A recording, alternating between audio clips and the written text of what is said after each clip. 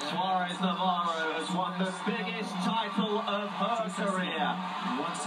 She has claimed the crown here in Doha and is the Qatar Total Open Champion of 2016. Some recovery after Jelena Ostapenko's fast start. And she is absolutely delighted. You don't often see her as animated as that. Thoroughly deserved. She's a very fine tennis player. Look what it means to her. Absolutely ecstatic. Jumped into the box to hug her coach.